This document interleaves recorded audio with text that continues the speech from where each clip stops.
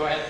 Microphone number two. I have never had a straight answer from VHA since my parents were 7 months in complex care on the Jubilee campus in 2001. In my lifetime, since my grandparents were in a nursing home, I had not seen, other than Glengarry, Glenmore, Sandringham, etc., which were built by 1965, all you've done is revamp those facilities, those single-floor facilities for wheelchairs or complex care, and all these new names. Extended care is when they're frail. Ms. Roundtree, your question? My question is, and I went to the meeting 2 years ago, the waiting list is still there, and the city has grown. Where are the new 500 acute care or extended care beds that we have needed since my parents were 7 months in the holding tank in 10 years? All you're doing right now is revamping the existing beds, and I'm not seeing any new facilities. So are we going to have 2 more facilities for 500 beds? I understand the question. Thanks very much. Microphone number 1. A couple things. First, that's the exact point, is that why would we give up Oak Bay Lodge instead of put this facility somewhere else where we're actually going to add beds? We're only adding a few beds if we tear that down and build this new one. We are short of beds now. We will be short of beds when this project is done.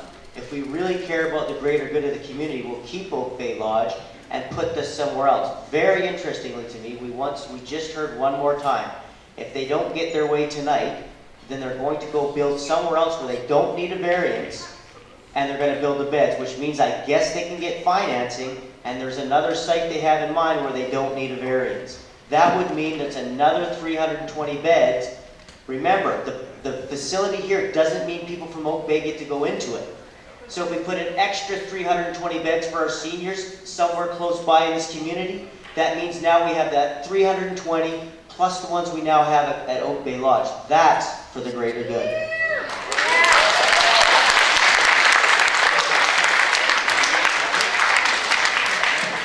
Diane, for 7 years I was in charge of procurement of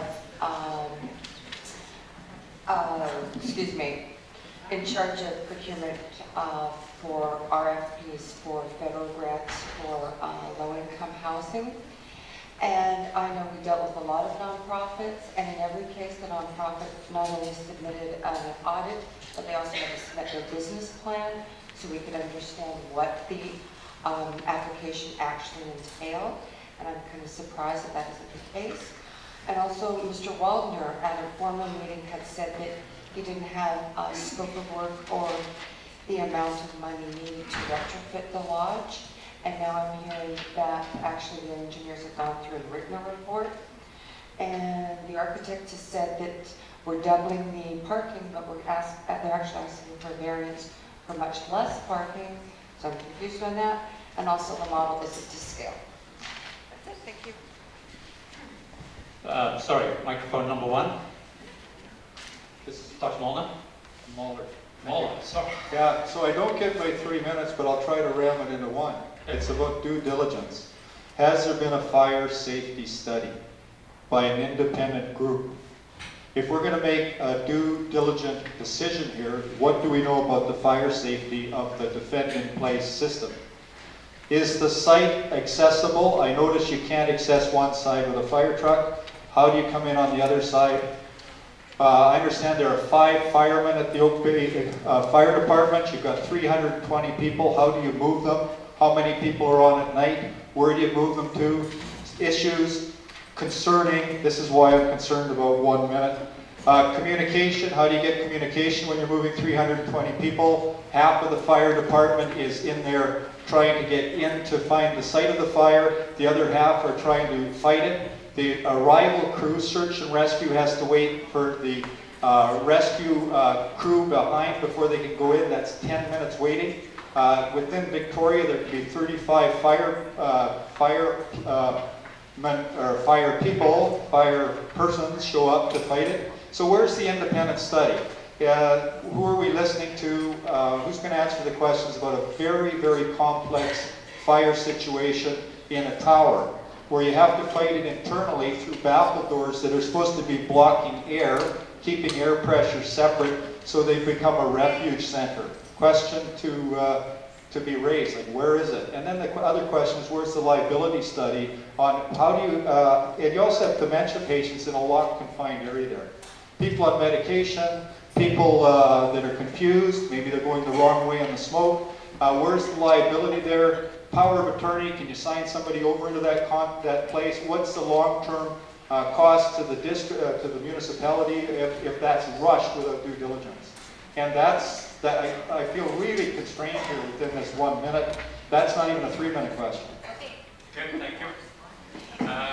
My name is Jean Lamort. I'm a resident at Oak Bay Lodge, and I have a number of questions very quickly. One, if it takes 2.5 years to build a replacement, which I hope to go into, how long will it take to demolish the present building, and so the total amount of time involved? And I would like to say this, because I am a resident, I'm aware that our electrical system needs to be fixed, replaced, plumbing as well, and other things. Now, to do that sort of work and to now bring it up to the present codes is going to be very expensive. So if you're comparing the cost of building a new edifice and tearing down and replacing things in the old one, there's no comparison. Tear it down, build something new, and get it to be doing the job that can be done at this time in 2011, 12, 13, 14, how long it takes. Thank you very much. Thanks, Mr. Vaughn. Microphone number 1. I will be brief, I know everyone's tired. I take major exception to the fact that we were told by, I'm sorry, Howard, that we were informed of this massive project. I live in the backyard of the Colonel Bay Lodge. I heard about this project, quote, 6 weeks to 2 months ago. This is enormous, enormous. At that time, I ran around my little petition trying to do something to stop it. I had like 2 months to do it. So I really take exception to being told that this has been in the works for the last 2 years, let alone there's been community consultation about this massive project. This is an incorrect statement, and I really take exception to it. Thank you very much.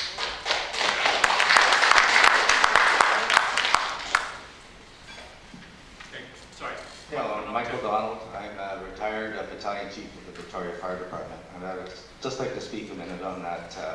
The manning of the Oak Bay Fire Department relies heavily on mutual aid, and to the best of my knowledge, there's no possible way they can manage a building of such size without mutual aid from other outlying districts. And none of that has been discussed whatsoever. I contacted the Victoria Fire Department just to verify that before I came to this meeting.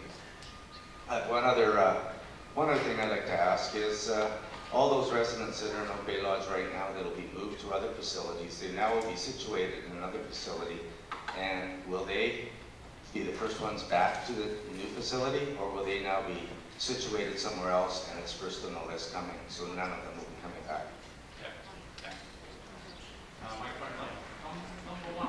Hello, I'm Jane Benson, I live on Cadbury Bay Road. I just wanted to comment on Howard, on what you said about that you took care of the traffic on Cranwell. You didn't on Cadbury Bay Road. I've been living there all of my 37 years, and I sometimes can't get out of my driveway. There are so many cars coming backwards and forwards, north and south. I almost lost my husband and my son in an accident 3 years ago on Father's Day. Someone was careening down the hill. They fortunately smashed into the Mercedes, my neighbor's Mercedes, they catapulted it 60 feet down the road into a telephone pole. Then they careened across the road, through my neighbor's yard, took down a fence and hit another house. That was the second accident like that within 6 months, actually. There is an absolutely enormous amount of traffic.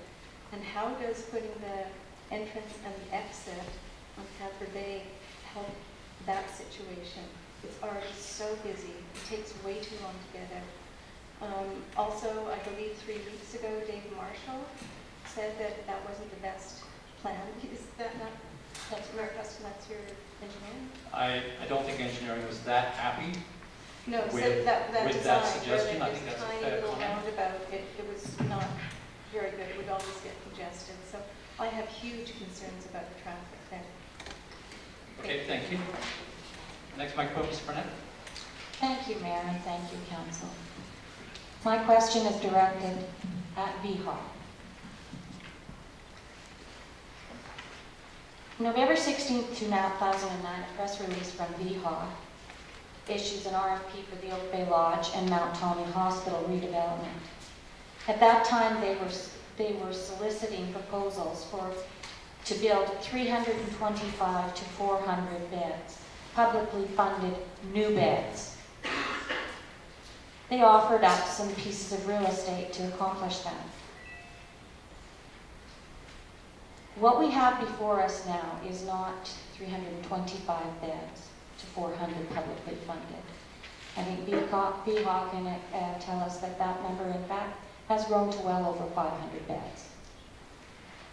I suggest, I request, that you consider relocating this building to a more suitable and economic site to build on. This one certainly is quite expensive. That would be an additional 320 beds to the existing 280 beds at Oak Bay, not to mention the other beds that will be in abeyance because those properties are not being released at this time. Thank you. Thank you, Ms. Burnett. Joe?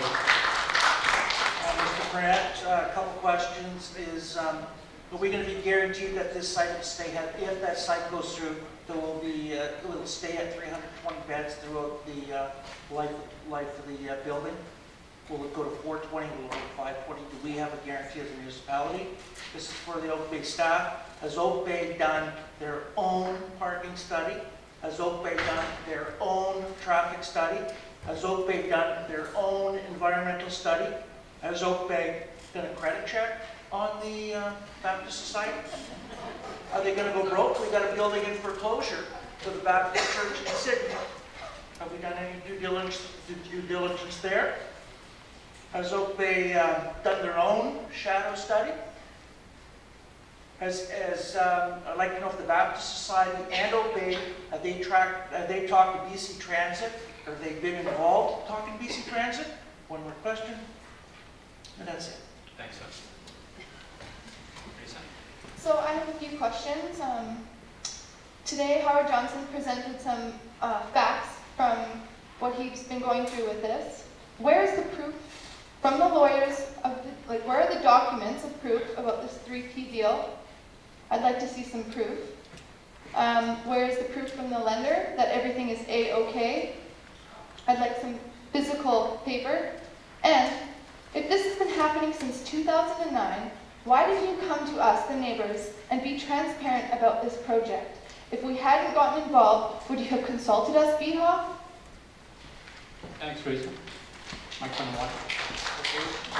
Again, as you know, I live at Bow, just behind the lodge, and we've had a traffic issue there for a long time. It's dangerous getting in our driveway. I did note in one little statement there that the parking staff is going to be allowed to park on site as opposed to the current practice of VHAW of paid parking, and that which explains why we have so many cars in the neighborhood. However, it seems that, I'm not sure I heard properly, but it seems that the 107 spots was going to accommodate the staff in the facility, in the hospital, because this is what it is a hospital.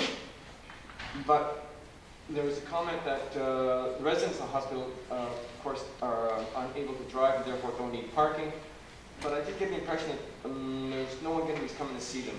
There'll be no cars, no one driving a car to come and see the residents, and that there's therefore no need for visitor parking per se. That no real numbers are required, and nothing's been justified in that area. So I would like to know: has the parking been thoroughly investigated? And again, I'm going to emphasize this: has the municipality independently taken any studies on traffic circulation, congestion?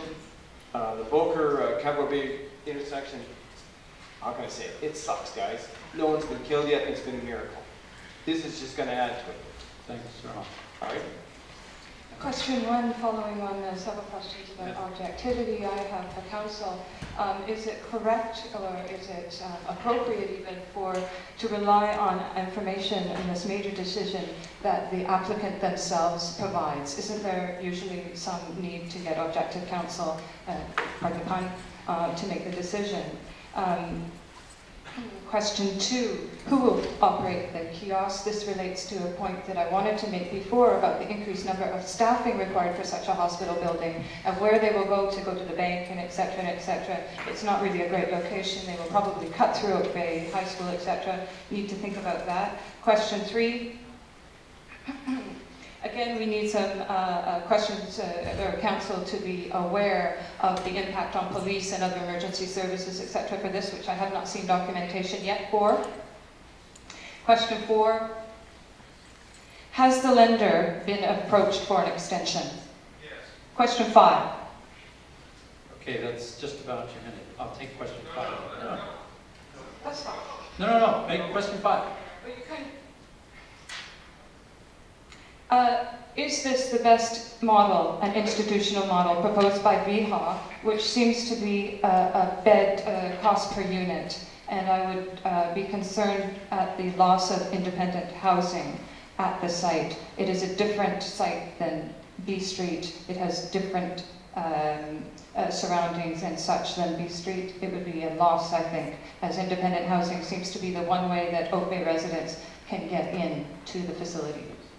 Thank you. Microphone number 1. Again, Paul Murner from 1882 Hampshire Road. I guess we're all getting a little ragged tonight. This seems to me like process by attrition. I don't know. I guess I'm quite concerned about the democratic process issues here. I have statements that 8 different people, 6 of whom are from South Oak Bay, not even from the neighborhood, wished me to deliver in opposition to this proposal. It seems to me that we've been through an election, and quite clearly people have spoken, at least stating against the proposal. And here we are at the 11th hour on the defense of ordinary citizens of Oak Bay, on the defense of trying to fight back this, in my view, unacceptable proposal. I guess I really just object to the whole situation. I'm sorry. Thank you. Don Heisted, 2051 Hampshire. My question is directed to you, Your Worship. As the director of the CRD, were you part of the CRD Health, that voted on the $40 million package for that? I was. You were. And I have a legal opinion. No, there was no conflict. It seems odd that there wouldn't be, that somebody has a relative in Oak Bay Lodge and that becomes a conflict. And I guess, I'm not a legal guy obviously, but it just seems odd to me. For $40 million that you allotted to both the VHA and Baptist Housing, and now you're able to vote on a variance in relation to a building that you've given approval to through $40 million worth of funding. And I understand you have a legal opinion on that, and I'm sure our new mayor would certainly understand it better than I, but boy, from the bottom end, it sure looks kind of, you got two things going on there. And it's one of those things, I'll reply to it, but it's one of those things you have to deal with when you are a director on the CRD and Capital Regional Housing. And for instance, Saanich is voting on Arrow Woods. That was actually approved at CRD. Now it has to go to zoning. Mount View was actually rezoned in Mount View. Started off with Capital Regional Housing, then is voted on by Saanich. So obviously, we have to have an opinion on that, a legal opinion. And the legal opinion says that you're not in conflict.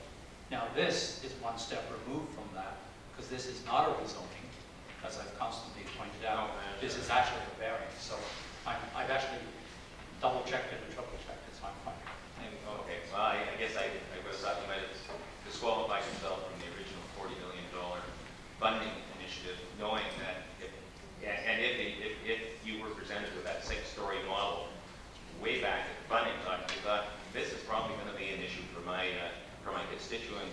within range of that building. And I will probably be facing a variance here that I'm going to have to bid on. Maybe I should pull away from that 40. Now, whether that would change the 40 million, neither here nor there, it's history. But anyway, you answered my question. 40 million is, but I'm clear. Oh, I'm okay. sure. So, Jane, you've already spoken. Dr. Muller, Mr. Alexander, you haven't spoken twice? No. Gordon Alexander and Dr. Place. My question is actually maybe a question, and that is council aware of any other proposition that is achievable within a 5-year span that could come forward if this proposal is declined tonight? I am not yet in need of that facility. If we delay, I think it will be. Okay, Jane, you Okay, and the gentleman may find you. Yep, you haven't spoken. Byron McAllister, 2258 Cadbro Bay Road, right at the entrance. A lot of people have been talking tonight from Cranmore. I've gained an entrance, so Councillor Herbert, you're a couple of feet here or there on the change of it. I'm just trying to put a face to that. My 5-year-old and 2.5-year-old enjoy their front yard right now. I don't need another 2 stories. $80 million project. I think they could have built a better model at the back there. Sorry, it's not to scale. Okay. Thanks very much, Mr. Berger.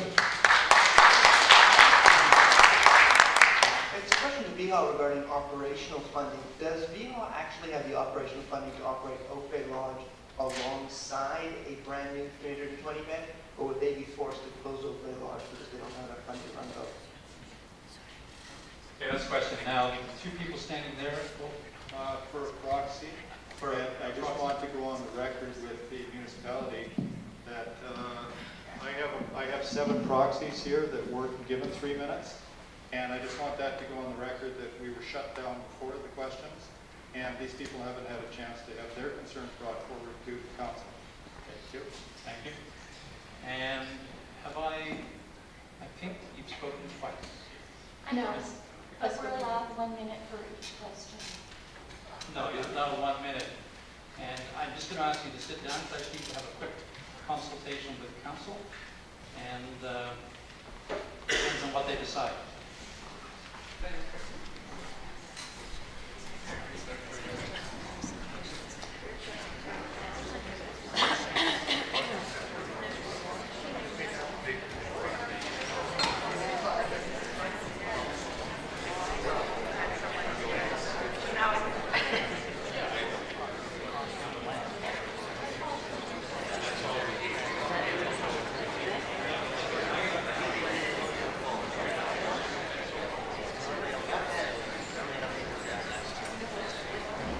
So generally, I ask council how late they want to go, and council's prepared to sit here and listen as long. So I'm going to ask for a motion to go beyond 11 o'clock.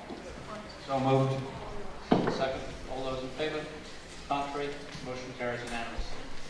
So we now have actually basically said, as long as you want to, we're still going to keep to this 1 minute, but I'm going to ask VHAR and the Baptist Housing. There's some other questions in there. If you wanna bring them back up again, you can do that. I'm gonna take my jacket off. I hope you don't mind. Okay. This is a last hurrah. Okay. So, microphone 1. Mr. Mayor, a simple question. If Oak Bay Lodge was retained, would Baptist Housing be interested in working with VHA to develop an additional facility of perhaps 320 beds somewhere else, in Oak Bay or in Greater Victoria? Okay.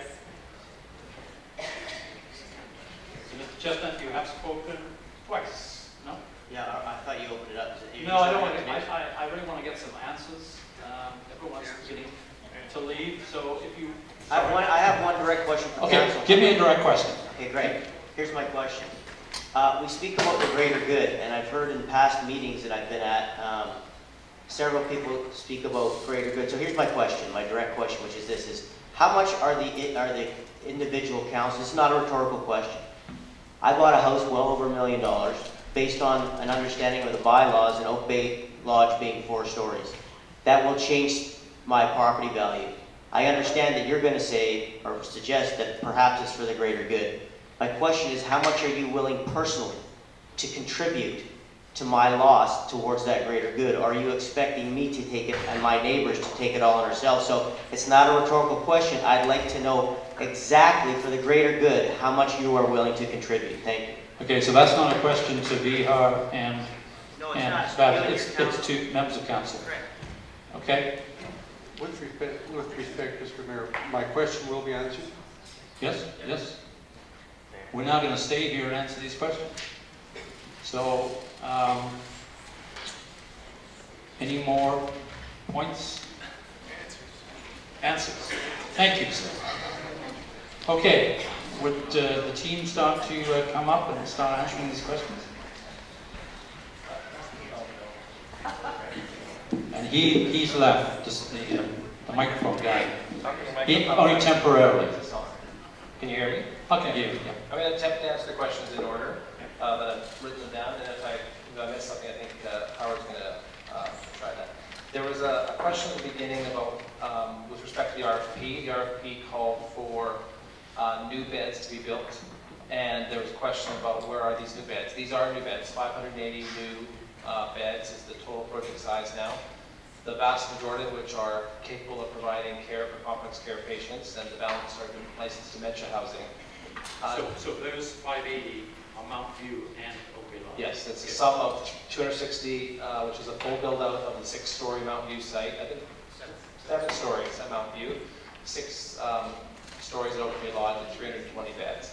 But those are largely replacement beds, and the reason we're replacing 40-something-year-old beds and older beds is because they no longer meet the needs of the people who are leaving the hospital.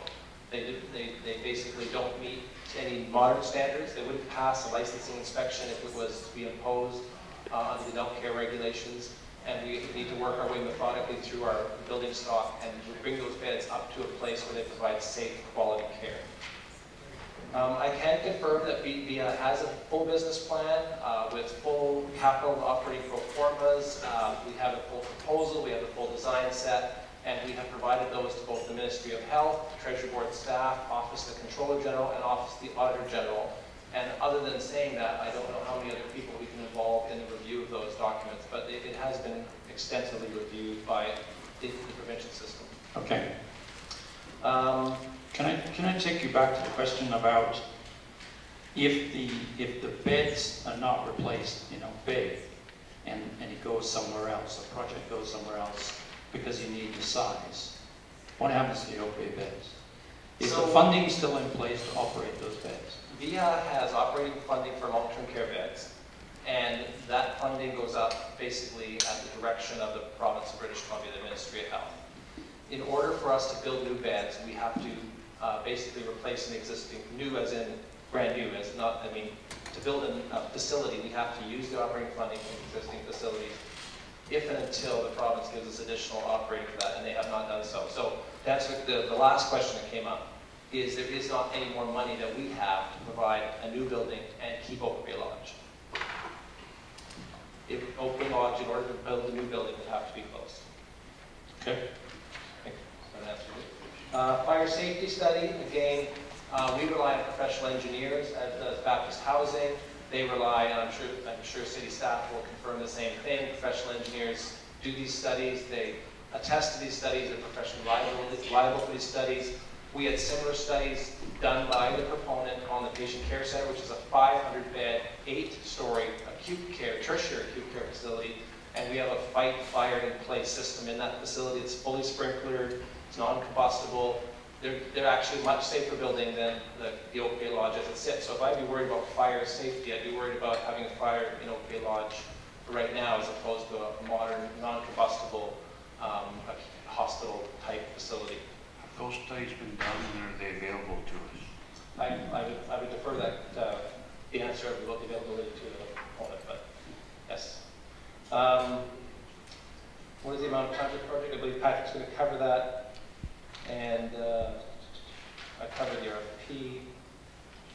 Similarly, there was a question around documentation and the agreement from the lenders. Again, as part of the business plan and part of the RFP proposal process, we asked for a full credit check, full bank statements from all the proponent parties of the consortium. We have all that information. We had professional advisors look at the information, including major accounting houses, and we're satisfied that all that documentation obviously exists. We have it, and it's with the Office of the Auditor General and Controller General as I speak. Is this the best model? We believe, and in fact, I think, if this proposal goes forward, that this project represents the pinnacle, the best elder-friendly long-term care design that exists in the province. This is absolutely the best model for complex care patients, which are the ones that are currently sitting as ALC patients in hospitals all around the province, all around the country. Those people are waiting in the hospital because they can't be placed into an appropriate facility. And that, in fact, is one of the reasons why we have backups in emergency departments right now, because we can't blow those people through. This is absolutely a critical piece of the system, which goes up into the community and out to acute care. And it's a shortage of these types of beds that are the issue in terms of our access and flow. There's a question for council, but the proposal will leave you that. And then operational facility. Oh, and then the question regarding if there was to be an additional facility, would the Baptist Housing Society be interested?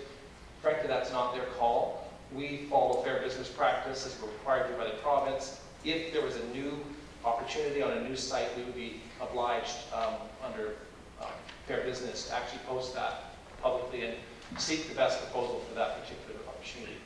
This one is subject to a previous RFP, and we need to follow the contractual procurement law around that. Please go ahead. Just getting back to the letter that you read out from Mr. Walter.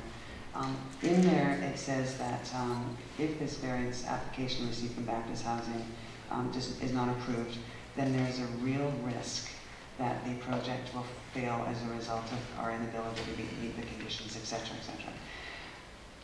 You say there's a real risk. Is that a 5% risk, a 10% risk, a 50% risk? If we don't achieve successful variance tonight, I believe the probability is in the high 90s.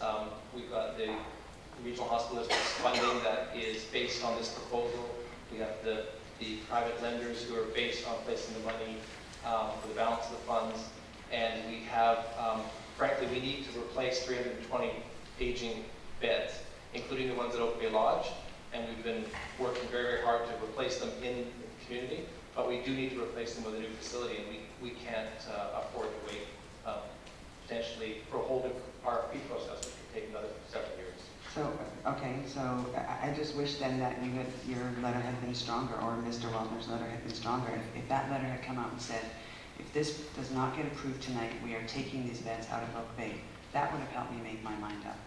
It doesn't say that. It says there's a risk. I don't know if that's a 5% risk, a 10% risk, or a 50% risk. It also says that the project partner may be required to look at another municipality. Well, may is another one of those words that, you know, I just wish it had been so much more direct so that it helps us.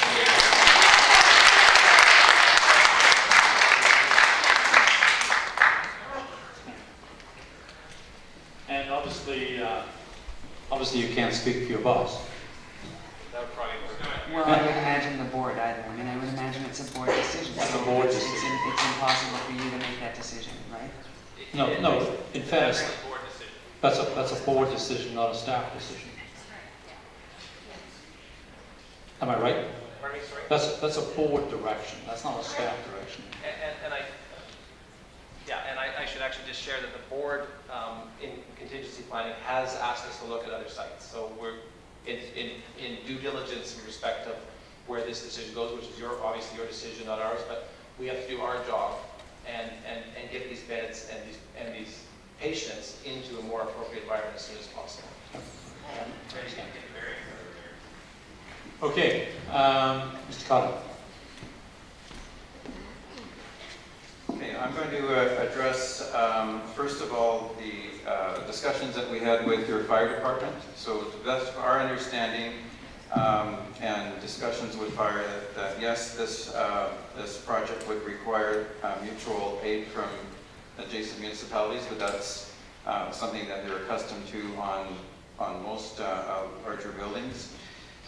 We did go through with them a fairly comprehensive plan of how they would access and stage the site, and that's why at their request, though we're closing down the access onto Cranmore, they required that be an emergency access only bollarded and locked connection, because when they have mutual aid and they're bringing in, and the way that they stage all of the support, they've gone through that plan and they need to be able to have egress off the site in that location. They were supportive of the additional exit point onto Cadbro Bay Road because it did provide additional staging opportunities for them as well. It is standard practice in the course of making a building permit application that we have a fire and life safety engineer on the project. They advise us through the design process, not only on how to construct the building, how to fire rate it, how to sprinkler and control it, but we also include for broadcast communications within the building that there is electronic enunciating at the door to the fire department's satisfaction, so that when they arrive on the site, they know full well the protocols for establishing where the response point needs to be within the building.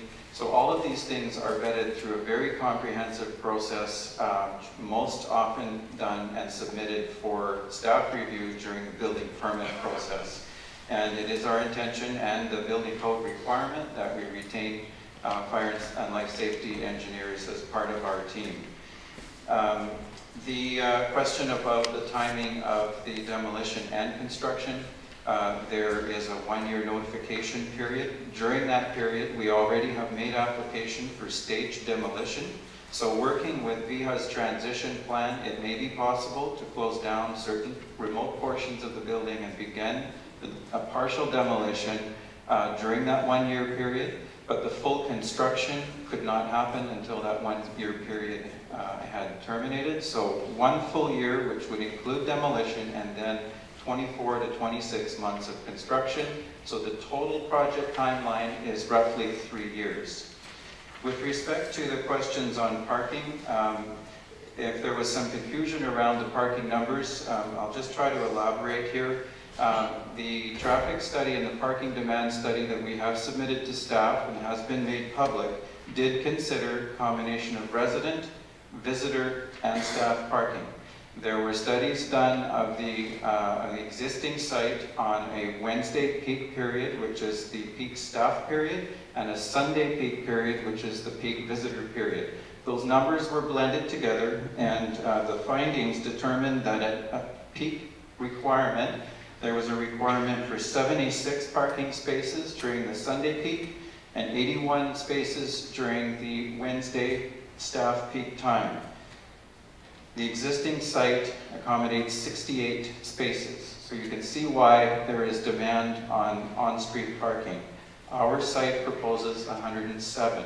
So even with the increase of 15% in the number of beds and the correlated increase in staff, the 107 will be more than adequate to cover off the need as has been measured and has been reported in the parking study. And then finally, with respect to the model, my apologies for the quality of the model. I did it myself. But that is not to say that it's not accurate. We had an in-house team produce that model. It typically takes 4 to 6 weeks to have a professional model shop do a model. At any one point during this process, we honestly believe we were 1 week or 2 weeks away from a council decision. And because we have, in hindsight, been deferred many times, yes, we have had time to build that model. But at any point during our process, we believed that there was insufficient time. At the last referral to last Monday's meeting, we made a decision to use the available 2.5-week period. Couldn't contract out that work. We brought in some additional staff and did that within our office. I personally took out a scale and I have measured, and to the best of our ability, and using an appropriate scale, which is a 1 to 260 metric scale. That model has been produced as an effort to try to convey, on top of the digital model that we've done and reconstructed 3 or 4 times, run video clips, cut sections through. We've done mock-ups. Every time we've been asked to produce a different way of representing the project, we have attempted to do that, and to do that within the available time frame. And this is, again, an indication of what was possible within the time frame allotted. But I do believe that it is an accurate and fair representation of what the proposed building massing will be. So those are my comments, and I'll pass it to Howard.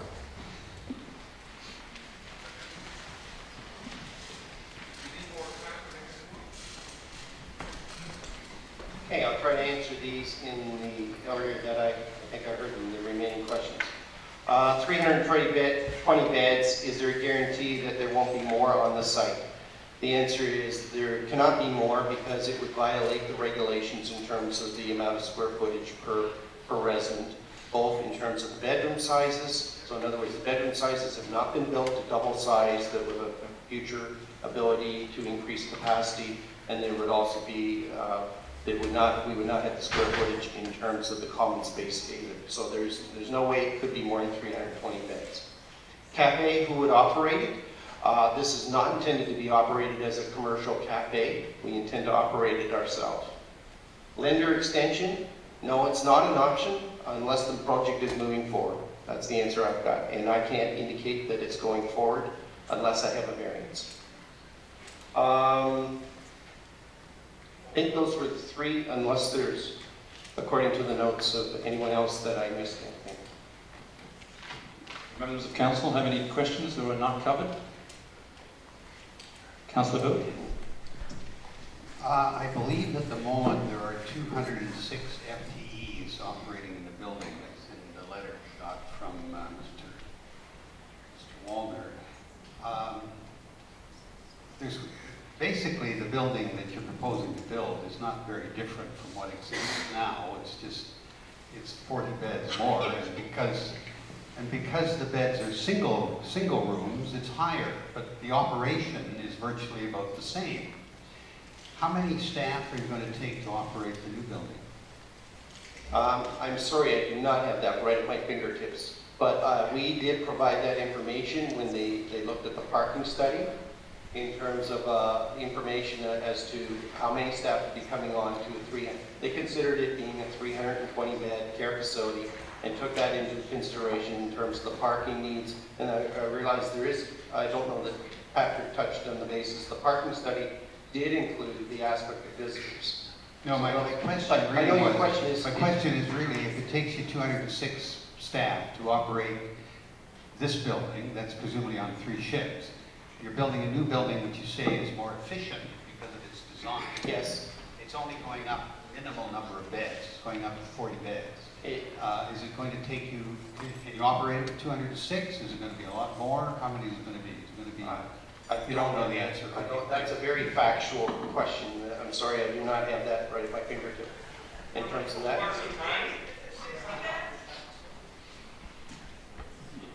The answer is you don't have it at your fingertips, but maybe you can confirm that one of the things that happened several years ago was that the parking went from being on-site free parking to when VIHA took it over, there was paid parking.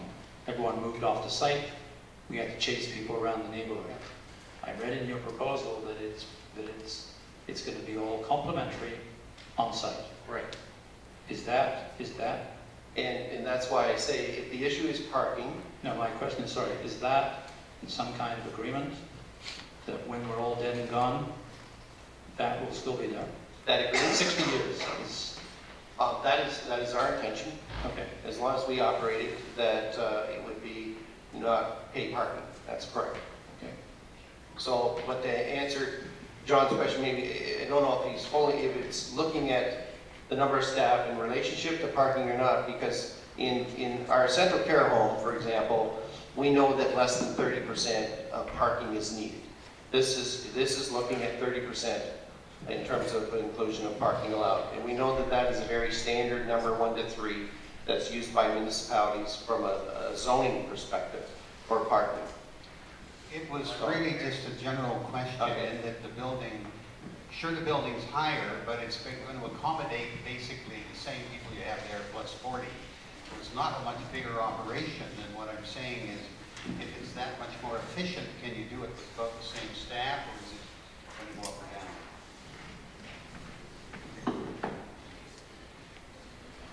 or down? Here's what the parking study said.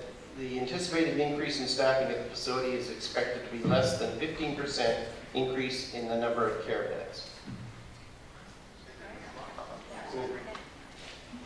The number of beds is going from 280 to 320. That's a 15% increase in the number of beds.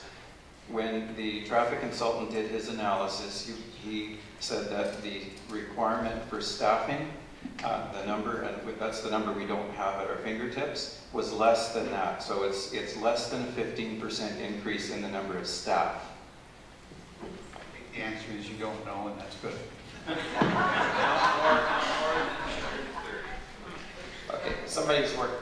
Okay, Mr. Vandenbroek, you wanted to get in on this? No, I don't want to get on parking. There was a question that I have written down that I don't know has been answered, so I was just going to address it. There was a question about whether the residents that were moved during the construction phase would have to sort of re-queue up, or whether they would be coming back. They'd all be coming back, I can confirm that. So people who need to be moved for the purpose of the demolition construction will be moved back into the new facility. Okay, do we have all the council name? Mr. Johnson, around the transportation study that looked at site access as well as parking demand for residential care, what it didn't look at, as I understand that study, is the kind of congestion that would appear down at Cabra Bay and Bowker Creek, or Bowker Road. Cabra Bay, that corner, which has been a very troubling intersection for us in Oak Bay.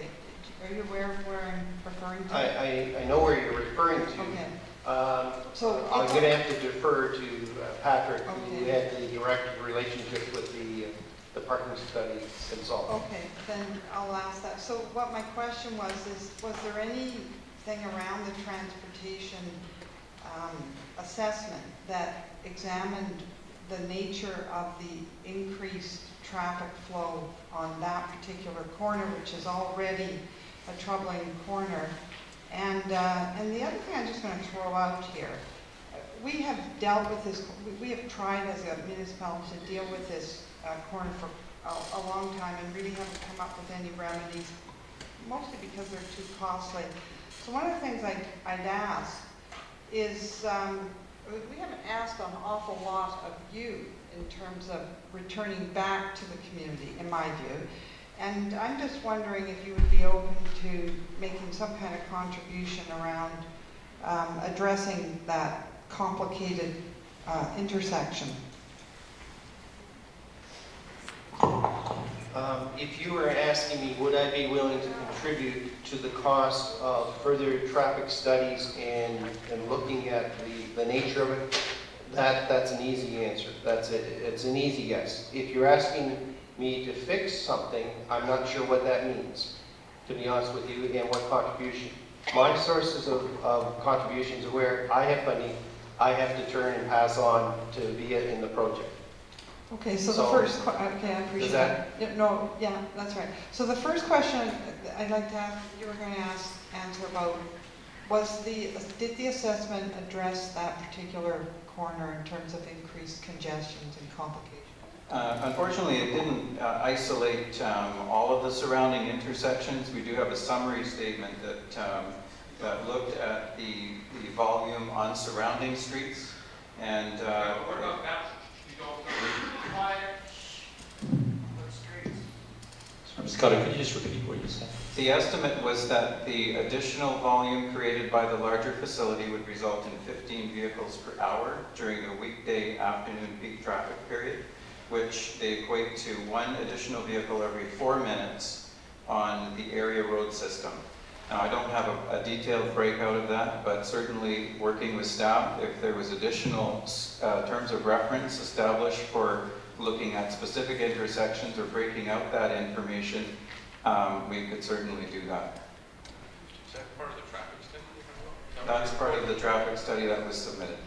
But it is also part of the process. This, again, is a variance permit process. We have not gone through the detailed development application yet, and that would be normally something that we would be engaged with your staff.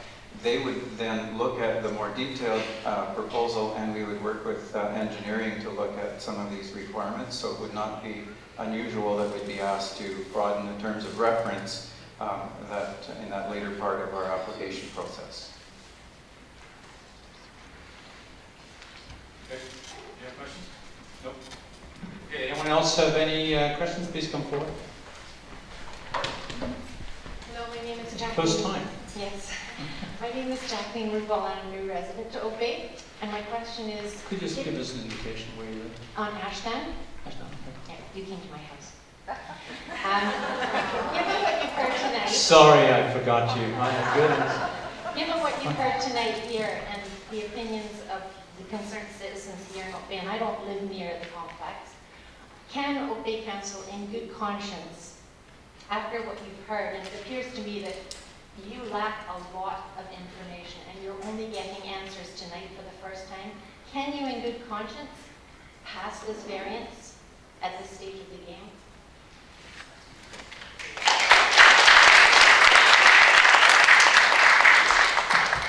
My name is Roseanne Whitten, and I'm on Boker Avenue. Excuse me? Sorry? I'm sorry. I was writing the question down. I don't Sorry. think you came to my house either when I moved in. My name's Kathleen Matthews. I didn't, right? No, you didn't. Ah. My name's Kathleen Matthews, and I live in South Oak Bay, so I am learning about this basically as of tonight. I honestly, I feel that the group of men that are here, they've probably done due diligence, whatever the word is, within the confines of the constraints of what they've been able to do. They feel they haven't been able to share anything with us. But the reality of this is that this is a hugely disruptive project that I can't see is going to benefit anybody that's living there now, should they even survive the transfer in order to come back. I can't see that's going to benefit anybody in the community when by the time I get to be there, I'm now 64, there's no guarantee it's not for Oak Bay. We're talking about something for the whole region. And it's going to cause a huge amount of disruption in our own community, and they're not paying any taxes. So I can't see, from what I've heard tonight, apart from the fact that I respect, that you've done your homework, you've done everything you're required to do, it's going to be a good, solid project. But I can't for the life of me see why it's going to benefit Oak Bay in any regard to have that here. It doesn't make any sense, because it's not for Oak Bay. It's just, anyway, I don't really have anything more to say, but I just can't see, please tell me, I don't see anything in that list of benefits you read that really pertains to Oak Bay. Thank you, Kathy. My name is Roseanne Whitten, and I live at 25 London Boker. And my concern is similar to the one you just heard, in that it strikes me there's a lot of conversation here tonight around confusion. I'm not connecting the dots. There's a lot of miscommunication. There's total disconnects in information, even to some of the questions that you've asked yourself. And clearly, the neighborhood has a lot of questions that have not been answered. So I heard that Treasurer Board and OCG and Auditor General and Ministry of Finance have all been given copies of the business plan. How can you make a decision on something that you haven't even seen the business plan on? How can you do that? That is fundamental to anything, and you are in the hot seat. So, as my sister said, you're in a very difficult position, and I don't know how you can make a decision like that in good conscience. So, Microphone number 1. I'll be very brief again. I'm at the corner. Thank you, Tara, for addressing that corner. My utmost respect. I'm the lady at the corner of Boker and Cadbury Bay, which is a nightmare at any given time of the day. And I have a file of complaints about the corner, but once again, when we were addressed about that horrible corner again tonight, everyone skirted around it, and again, There were no answers. It will be dealt with if this variance goes through. Well, I'm sorry, I will be put in the back burner if this thing is allowed. Nothing will be done with that horrible NASCAR corner, as we all call it, before somebody is killed. And the amount of traffic that goes with this building is just going to add much more chaos to that terrible corner. Thank you very much.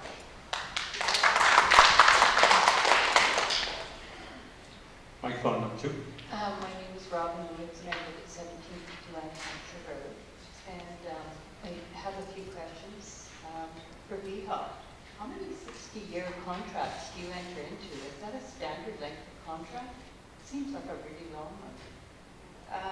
What's the expected life of the new building? What are the penalties for either party if they wish to step away during 60 years? It just seems it's probably going to be millions, billions, trillions of dollars exchanging hands if it all goes south in 10 years. And for council, how does this process compare to the Open Beach Hotel approval process? It seems that the projects are kind of maybe similar in scope, so in size, and with they probably have a similar need for public input. And I am opposed to this project.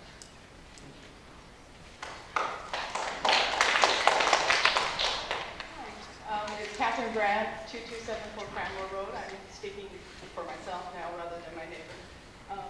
Thank you to the gentleman from VHOP and Baptist Housing for letting me know why Hilda wasn't consulted. It was a business decision that you couldn't, let the cat out of the bag as far as how the development was going.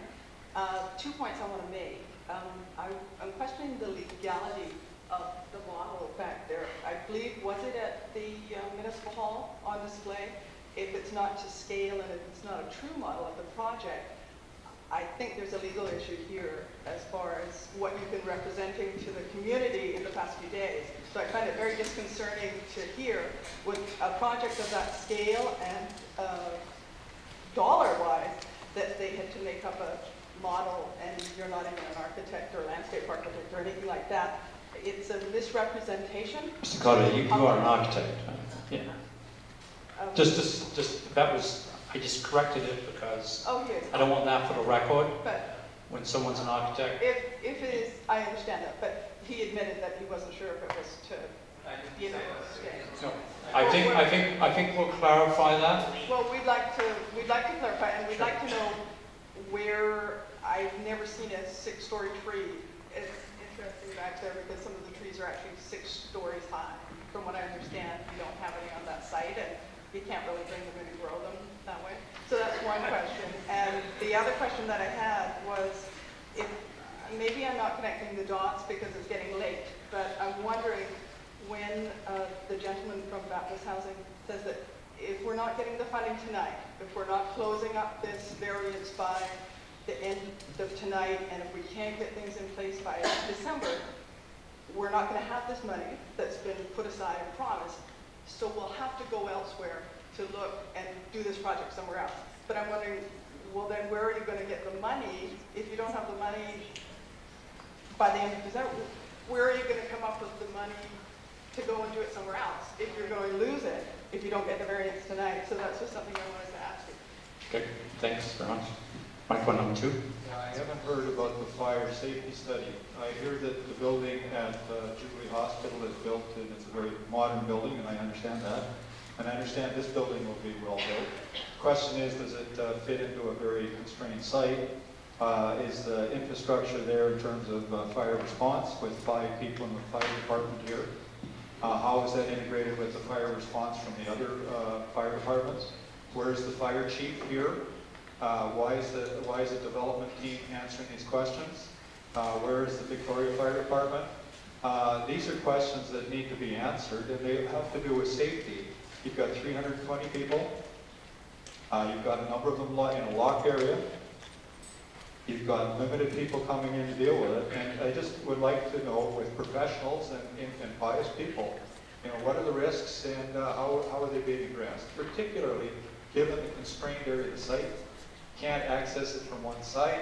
Windows may not open, they may be plexiglass, I'm not sure how you built them. If the fire's at one end, you only have one access point. How's that going to look? I just have all kinds of questions around that. Okay, thanks so much. Microphone number 1. I'm going to say something for the first time tonight here. My name's Andrew. I live on Cranmore Road as well, but that shouldn't really matter where I live because I'm part of Oak Bay. So my concern here is the model that was presented tonight. I'm not actually necessarily opposed to this project that's going in, but the model there it doesn't give a very accurate description of what the building is going to look like. And for me, I feel like it was such an unprecedented building that's going in, such a great project that's coming in. Why is there a model like that there?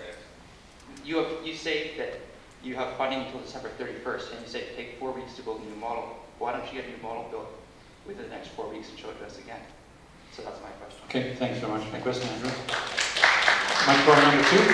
My name is Paul Brownette. I live on Christie Way. You also didn't visit me when I got here 4 years ago. Thank you very much. So you owe me a visit. I'm one busy guy, right? Howard Johnson and Viad also didn't visit me. And, I live behind Hilda. I live behind Hilda, and it'll be within direct vision of my front window. I guess one of the questions, there are a million questions you guys haven't had answered tonight, so I can't possibly see how you can possibly imagine making a rational adult decision on this. Really, I can't. And we have a gun held to our head, folks. This is kind of a very weird and frankly quite manipulative process. All kinds of manipulation is being brought to bear on us here. And I think one of the issues I'd like to straighten out is how many people did Baptist Housing look to for financing? Because we've heard of one deal, which is a fantastic deal, he says, for 25 years, which is fantastic. If it's so fantastic, won't there be other lenders willing to pony up the cash later on? So is it the case, Mr. Johnson, that you have in fact consulted 500 lenders and 499 of them have said no way, but the 500 have said, yes, I have a fantastic deal for you? Because it seems to me you've got this one pretty sweet deal, and I'm not really sure why the deal wouldn't be equally sweet 8 months from now, or why there wouldn't be another lender in 5 months from now. And you haven't given us any information about this mysterious pension fund lender and how many other people you've talked to.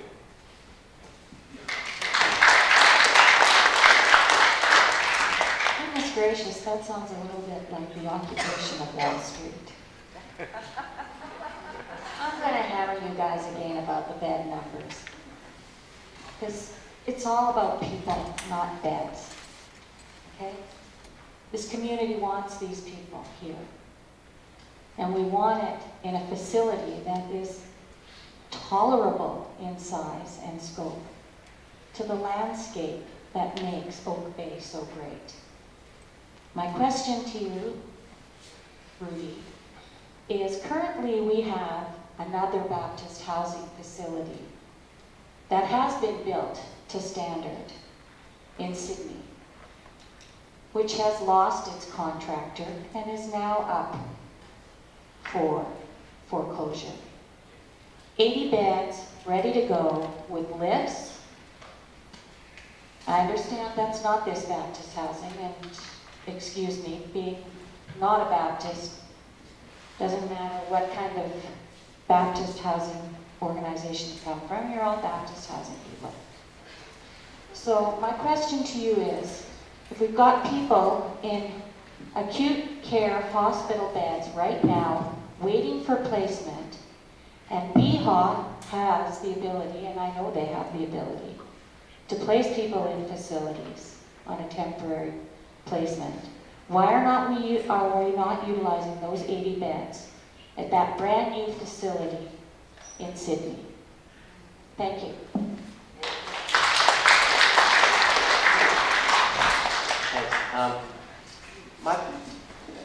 A couple of the 14 years or so I spent in post-secondary education were to get a graduate degree in science. And one of the things that when you do any study is you talk about who funds it, and you can understand about third party, you can understand about gathering evidence to make a decision. One of the most profoundly disturbing things for me over these past meetings is how little council knows about this. How many times council has deferred to the applicant to answer questions. I'm counting on you to represent me and to do due diligence, to make a decision based on all the required information to decide whether or not to give this variance. So much of that information which is required to make a good decision on behalf of your citizenry, you can't answer. You have no idea. I don't believe it's because you're negligent or you failed to do due diligence or that you don't care about the process. I believe it's all based on the fact that we've had this ultimatum and you have not been given time to do due diligence. But the fact remains that you can't even answer the questions. Never mind the people in the room who are the citizens of Oak Bay. You have been privy to more information than all of us, and you can't answer the questions. So again, to mirror what other people have asked you, how can you in good conscience or in good ethics have the amount of information or claim to have the amount of information required to make a fair decision today?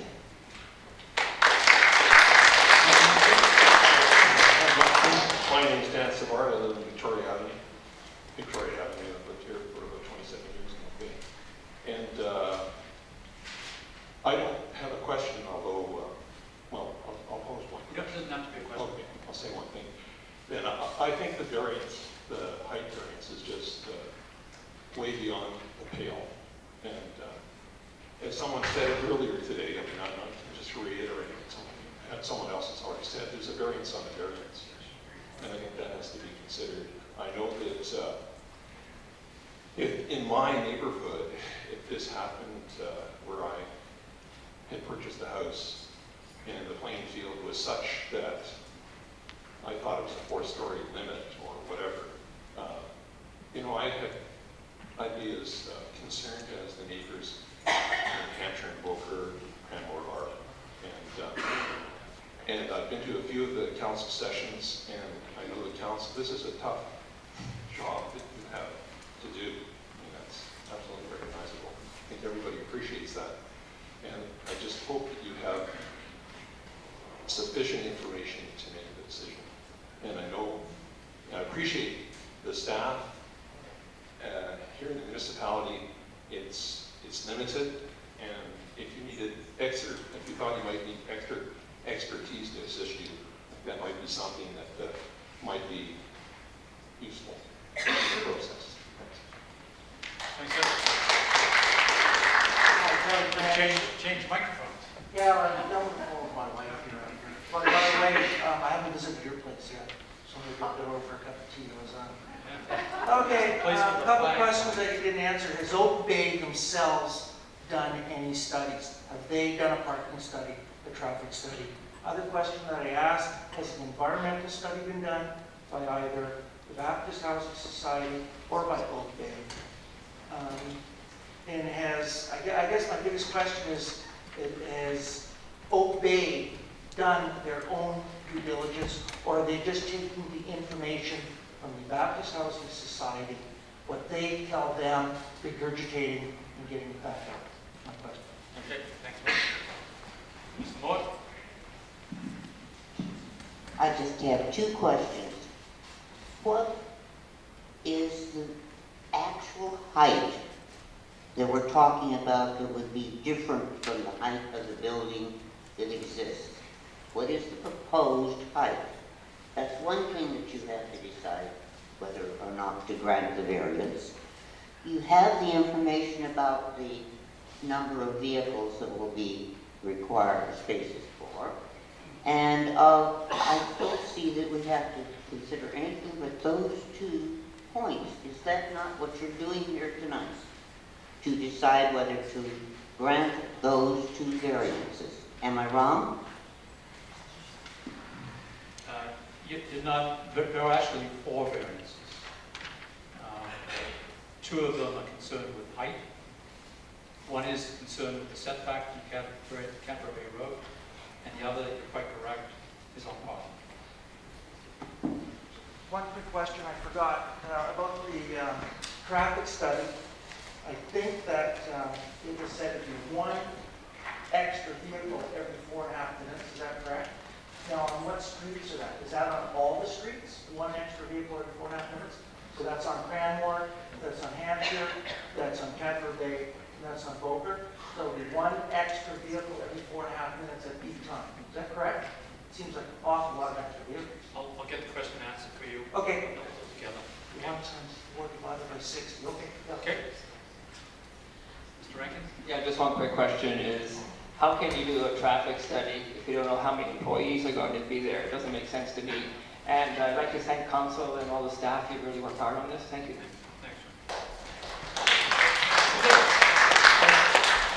I get the sense that we want to... No, I'm not going to cut it off. Okay, I have a question on the funding because I had a close family friend for 5 years in a brand new complex care built in Ladysmith, which was built by a private individual. I don't know how the funding was done, but it was for subsidized income as well. And so why isn't this government looking for other sources of funding? Pension plans are very common for this. If we're not supplying more money for more beds, we're only replacing existing beds. And we've known we've had this shortage for a very long time.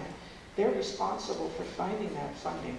And I can invest in London Life and pay for my mother's care if I want to make money off her hide while she's still alive.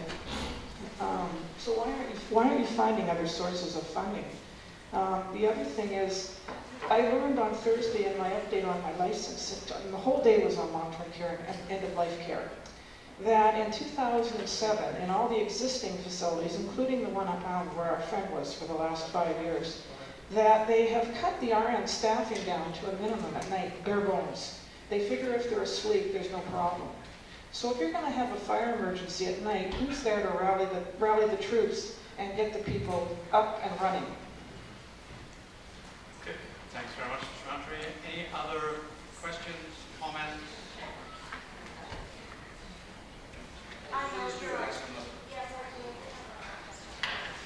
I think I'm hammering away at the numbers here.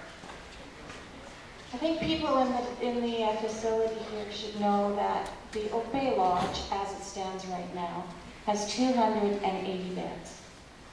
280. Currently, that is the largest facility on Vancouver Island. And from the data I could collect from Northern Health Authority, Interior Health, Vancouver Coastal, and Fraser, that is the single largest facility offering the type of care in one location.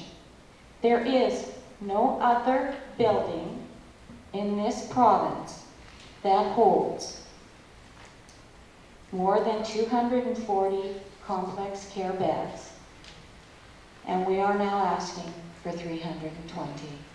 Excuse me, but that reminds me of something a cynical neighbor said to me, are we now into warehousing seniors? Thank you.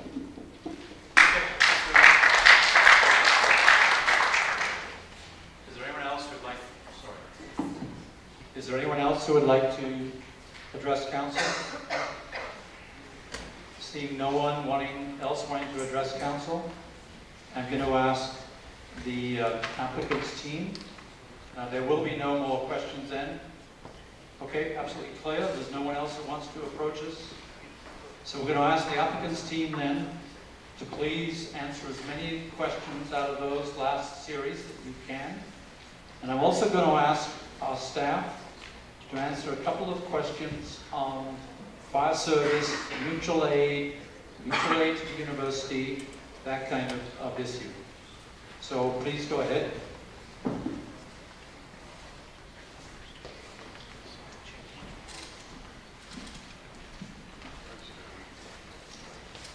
Thank you, Mayor.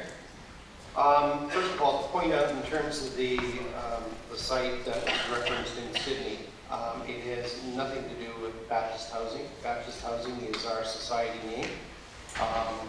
It was built by a Baptist church, but we had nothing to do with that or involvement in it. And so I'm aware that they had difficulties, and the difficulties were they built it without having funding in place from the health authority.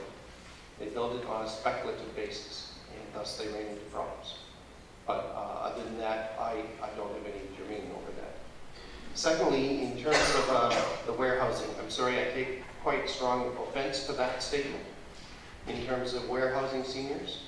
Baptist Housing is very proud of the fact that in our sites where we've gone through accreditation process, we have the longest standing, which is a 3-year accreditation award, and which indicates that you meet the highest standards in Canada in terms of the care and the operational side of operating your sites.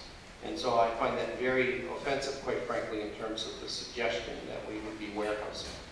In terms of the sizes of sites, I don't have the information because it's not provided in advance to make any comparison or judgment in terms of the statement that was made. But I'm well aware that there are many campuses out there that are large in size and well over the 240. In terms of when I say campuses, it may not be all residential care. So if you look at only that component, I will give credit that that's probably an incorrect statement. But if you look at the rest of it in terms of assisted living or independent living or other seniors retirement living on the same site, I know I have seen some examples where in essence it does accumulate and add up to more than that number. In terms of the staffing levels comment made, staffing levels are dictated to us from Vancouver Island Health Authority, what those staffing levels are and what they must be. The flexibility that an operator has is in terms of whether or not it's actually an RN that's on or whether it's an LPN. There are some discretions in terms of the numbers in terms of that, but in terms of the hours of care per resident per day, that is a mandated number from the health authority. So we pride ourselves in that we would meet that standard for sure, because otherwise we'd be in violation of the regulations. In terms of trying to answer the funding a little more, again, this was an RFP process. An RFP process put the responsibility on us, not on the health authority, to find funders and lenders. That is not the role of the health authority. That was our role, as it would have been for the private RFPs that were submitted as well, for them to come up with the funding arrangements. In terms of trying to answer the question of how many lenders did we approach, to me, a bit of a red herring in terms of like how many would be enough in terms of lenders that you would approach. I know that we went to the extent of trying to find the best financing and lending agreements possible. And that's the one we worked with. And so I know we went to multiple lenders, but most lenders, just to be clear, actually came to and entertained what we said in terms of the uniqueness of this deal. A chartered bank cannot actually provide the funding that we have. Chartered banks are by law not allowed to extend credit beyond, on a mortgage, beyond 10 years. They could not even consider a 25-year with a fixed interest rate. It's not available. They can't do it. That was one of the ones we pursued. And we did pursue that with Chartered Bank. And we also pursued funding through our relationships at BC Housing to see if that would help in terms of government funding, in terms of assistance. And that was not possible either in terms of pursuing them because they rely upon the banks in terms of who they go to in terms of letting out the mortgages. So I think we've exhausted all the lenders in terms of makes no sense in terms of whether they would, if this falls through, where's Baptist Housing going to get funding for that next project if it goes someplace else? Honestly, I don't know. I don't know where I'm going to get the funding. This was a unique deal. What funding I might be able to get is a conventional mortgage that might be with a commercial, a chartered bank, and it may be only 10 years. Those are the differences. So when I say this funding goes away, it's literally talking about the deal that I've received currently, which we think is the best and most unique deal in terms of 25 years at a fixed interest rate today, preserving it. I believe I've answered all those questions. Patrick, what was the other question that you mentioned? Oh, the model? Just a point of clarification.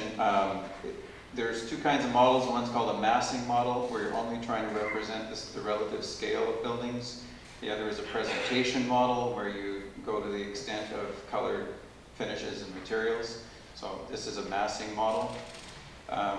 I think with respect to the repeated question about causing concern about the fire safety plan, I trust the Fire Department of the District of Oak Bay's review of the plans to date, and they're satisfied that they have a firefighting provisions met with the existing plan.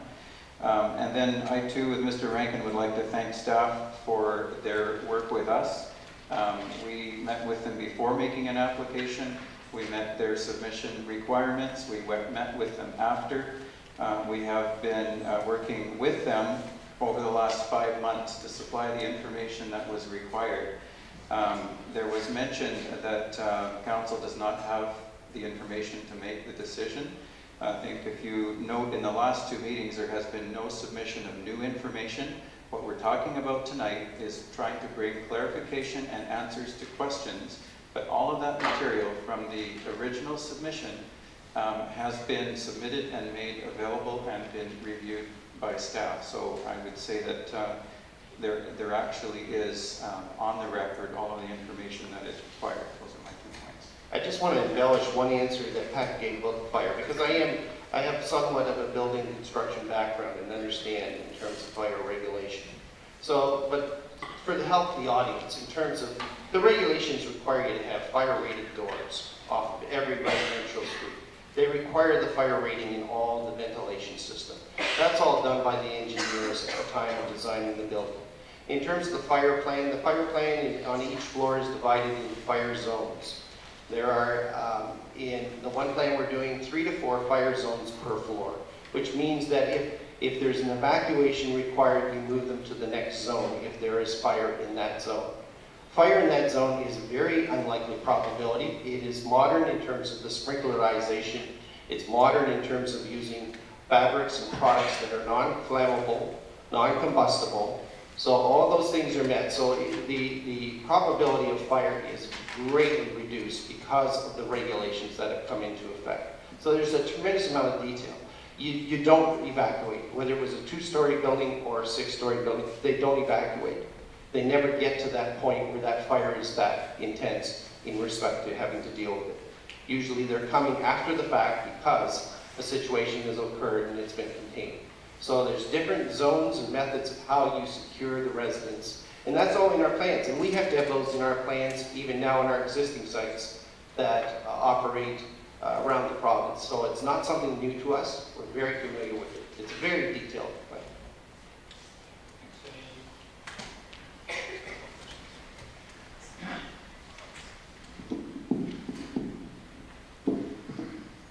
I hope this is working. Okay, so there was a question, I believe, around a 60-year contract and the nature of the penalty. So, and looking at Bob here, the only 60-year contract, it's actually a lease, is between, is there still 60-year land lease? Oh, so actually, we're 25 years is the maximum term on all the contracts now. So there isn't a 60-year contract. There are land leases. Our operating agreement has penalties up to and including evicting essentially the operator and replacing them with a new operator. So there are financial penalties, there are missing operational requirement penalties that are basically fall onto the operator. And then in addition to which, the CRD can actually ensure that on Oak Bay Lodge and under this proposal, which they would own, they can basically continue to cause healthcare to be delivered on that site. And that's part of the way the lease is structured. Okay. The other question was this, I think a little bit of confusion about the source of the money and why we lose it. So I suppose the short answer is, and Howard addressed this comprehensively, is we have a particular life co that has offered this rate, which is very, very low spread. It's a good rate of interest. 25 years, it's fixed. So we can anticipate the operating cost with respect to the mortgage payment for the full 25 years. Which is, to answer a related question, the asset, the building should be functional, both functionally obsolete, or functionally available and technically available for 50 years as a single patient long-term care facility. And we would hope to see it last as long as, say, 75 years. So I would say 50 to 75 years. So I think that answers that one. So the reason we're going to lose this money, if this goes sideways, is that this particular lender will walk because they needed to have placed this money under the terms and conditions. That doesn't mean there isn't more money, and I think everyone's pointed that out. What there won't be is this lender and this contractual structure, and as Bob Lapham pointed out, this was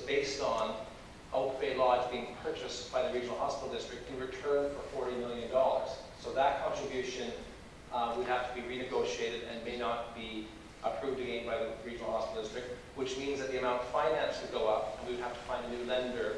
Every other lender that we've seen in the marketplace charges a higher rate of interest.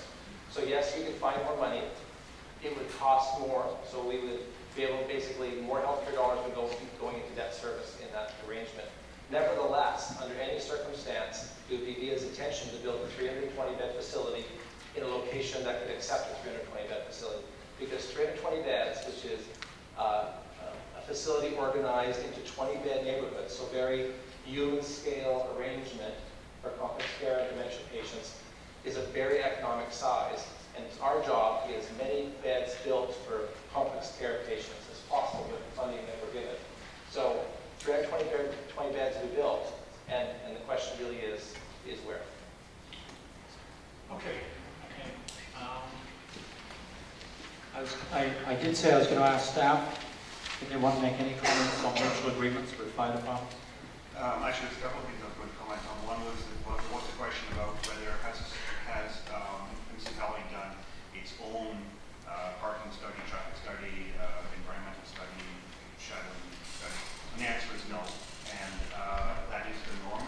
Is that we expect the developer to hire consultants to do this work.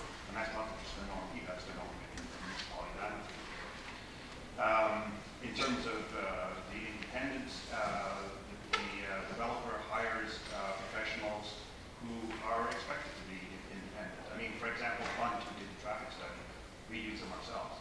So we would expect them to be no bias there in terms of the professionals that we use. On the fire issue, I would repeat what's already been said, and that is that our fire department has gone over the fire plan. I'm not an emergency response professional myself, but I certainly have complete confidence in our fire chief and in our fire department. And I know that they would be well prepared for any emergency that will arise. The other thing, there seems to be some concern about our resources and our staffing. I would comment that we have a professional fire department. We are well staffed. We are well equipped.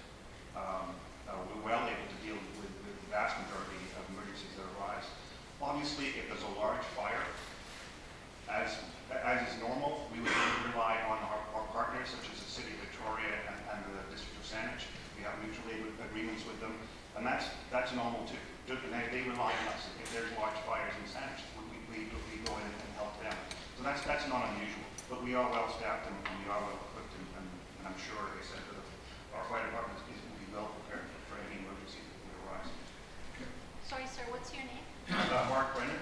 Oh, sorry, and you were with City? Sorry, Mark Brennan is the municipal administrator Okay. in Oak Bay, and he's sitting next to him is Lorraine Hilton, who's the municipal clerk. Sitting next to her is Karen Green, who everyone has to go through at some point to get to me. And sitting next to Karen is Roy Thomason, who runs the building and inspection department. And Roy, I was going to ask you, do you have any comments you wanted to make on anything that's come up tonight? Well, just a little bit further on the parking study. We didn't do a parking study, however, we did a parking comparison with the area, the region municipalities for specifically care facilities and what they require for their parking requirements. And it coincides with the quantum associated traffic study with basically one parking space per 3 beds, and that is the same for 8 of the 13 municipalities.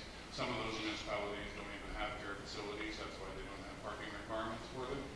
So we did a comparison to the region, not a full parking study. Okay, thanks very much. Any other comments from staff? Okay, so just thank you. Okay. Any more comments from the applicant? Any more comments from the applicant? No? Okay. So it's over to council. And who would like to lead off deliberations? Do you want a 2-minute break? Nope? Okay, who wants to lead off? Do you want to start at the end? Councillor Name.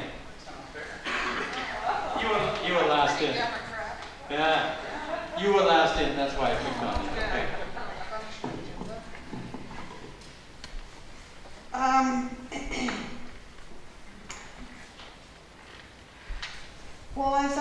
have said, I know this is a good project. I know it is. You know, we've been waiting for years for these 500 or so beds, and so I fully support the project. I fully understand the need for these beds. And I also want to say that over the past couple months since we've been involved in this project with you gentlemen, I've been very impressed, and I really appreciate your manner, your way, your integrity in working with us. I think you've been diligent in your own right. You've presented what we've asked, and I've been impressed in that respect. But I am going to vote against this application for 3 reasons. Well, one of my reasons was because I'm concerned we haven't done enough of our own homework in Oak Bay here. I think we need an independent review.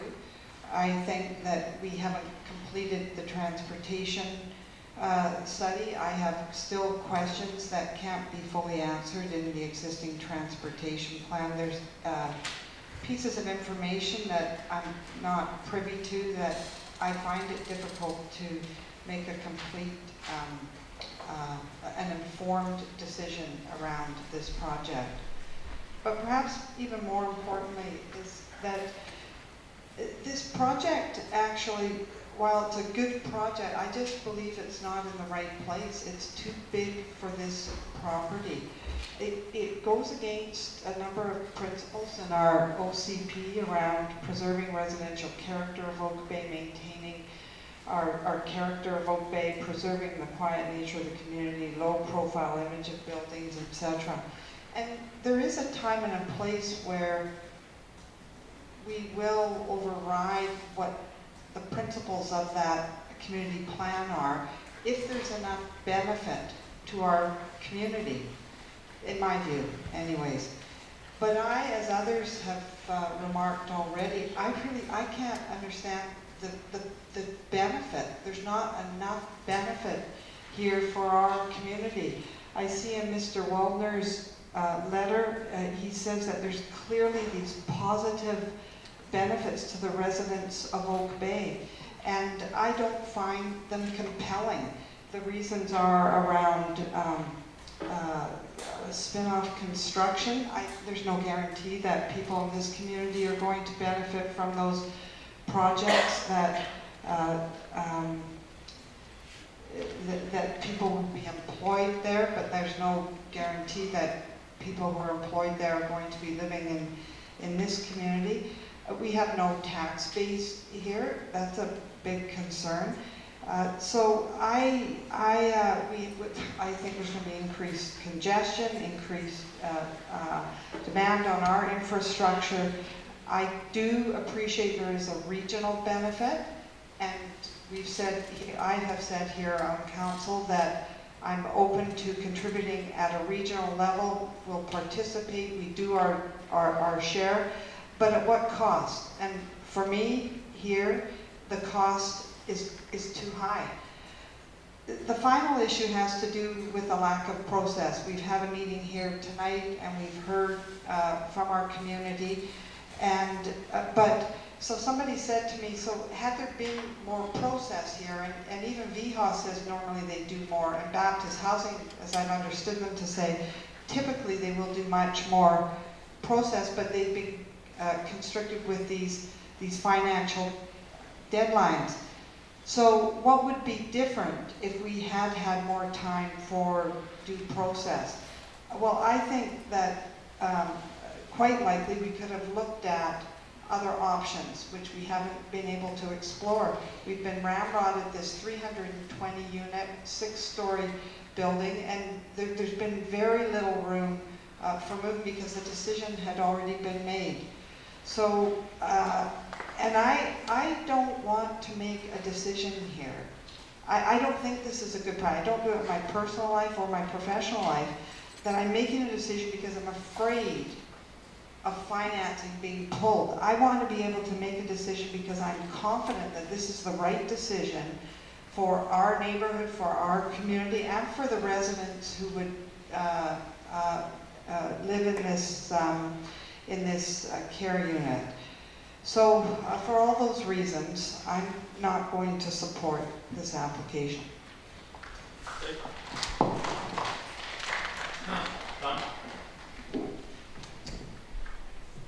Before I make my comments, I would just like to say a couple of additional things to dispel the suggestion that was made earlier that I'm sitting up here and don't know what I'm doing, haven't paid any attention to this issue, because that's a long way from the truth.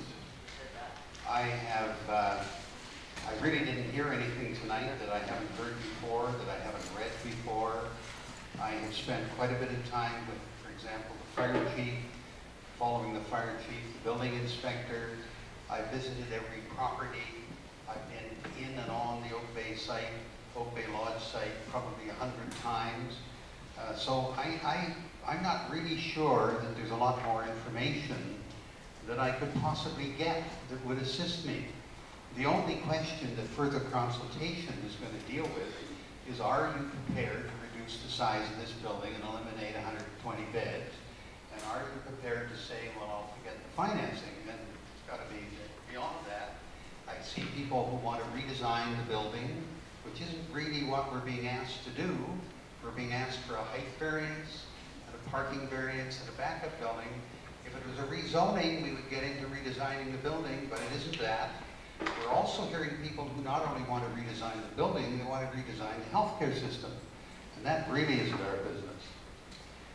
So I'm going to just say a couple of things. A number of years ago, I chaired in Oak Bay a seniors housing committee and was convinced at that time of the shortage of beds in Oak Bay in a variety of levels for seniors. Following that time, there was a number of assisted living facilities built, Carlton House and the places on B Street. It was clear, however, that there remains a shortage in care level, higher care levels for seniors. I can remember the mayor and I walking around Oak Bay with Howard Johnson many years ago looking for a place where we might be able to build some more extended care beds. Could we build them on top of the parking lot? Could we build them in the parking lot of the facility at the end of Elgin Street? Nothing worked. So I was pleased when I heard that Oak Bay Lodge was going to be redeveloped. When I first saw the proposal and saw that it was 17.9 feet higher than the existing building, I realized the neighbors would be impacted and was pleased when the applicant decided to move the building back away from Hampshire Road and to move it to the north to reduce the impact. This is not perfect, I'm not pretending it is, and I personally think it's too close to Cabra Bay Road, but it certainly reduced the impact on Hampshire. We hear a lot about parking. Parking has been increased from 78 to 107, and as Mr. Thomason pointed out, this is the same amount of parking as is provided in every other municipality for these kinds of facilities. And there is an independent parking study done. I have never yet seen a project where we didn't have the applicant hire and pay for the independent parking study, because you hire a professional and you assume they will be independent.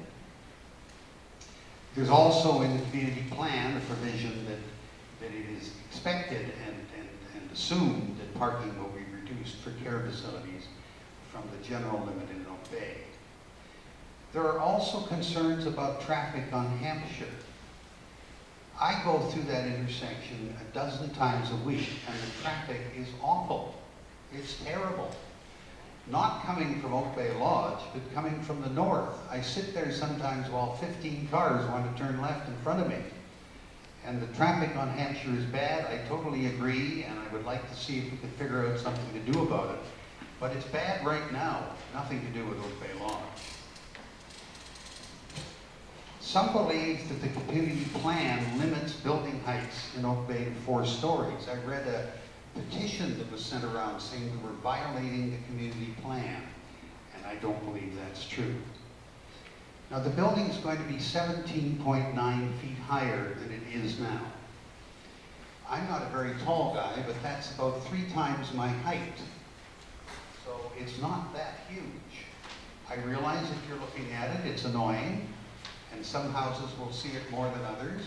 But there's also a fair number of houses on Hampshire, particularly on the south end, where they have the big wall behind their house, that wall's going to be gone.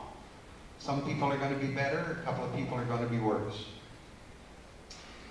The principal reason that the building is higher is that they all now enjoy single rooms.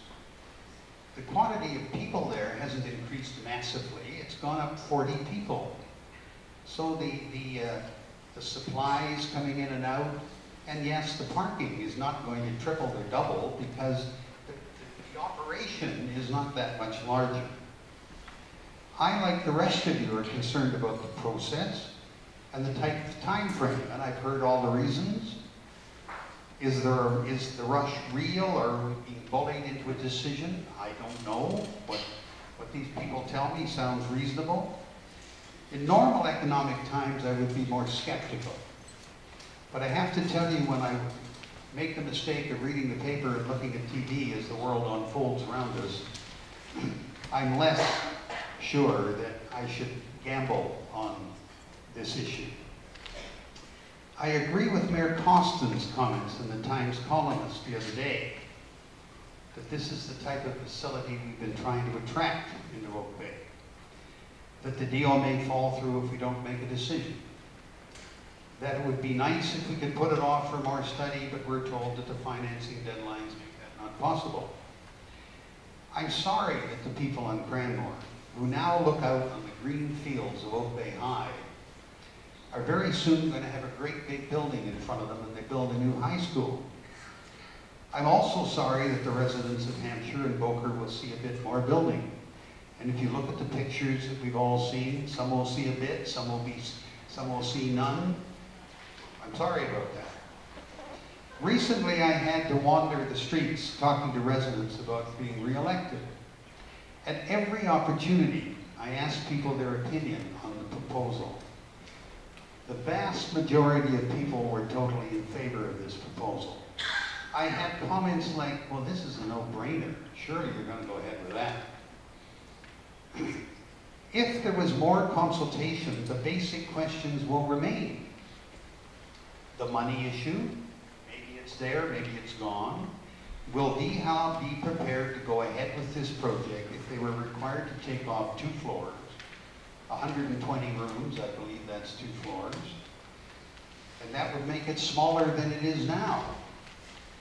I suspect if I was on the VHA board, I would vote no to such a change. Am I prepared to risk losing this facility to Oak Bay? I've learned over the years I've been on council that I need to represent what is best for the entire community. When I was first elected, I thought I could keep everybody happy. I think that lasted about 10 minutes.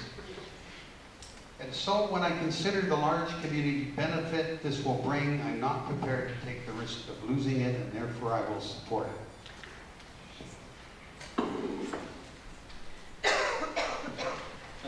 Thank you, Mr. Mayor. I won't support this. Let me start by saying what this is not about this evening, and narrow it down to what the questions are before us.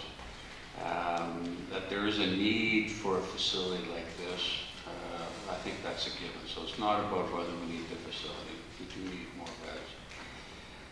It's not about whether or not Baptist housing is a suitable operator and builder. They clearly are. And it's not whether or not the neighbors are against the facility, because clearly they've heard, we've heard here time and time again, they want a facility in that area. So it's not about that. It's about 2 things, in my view.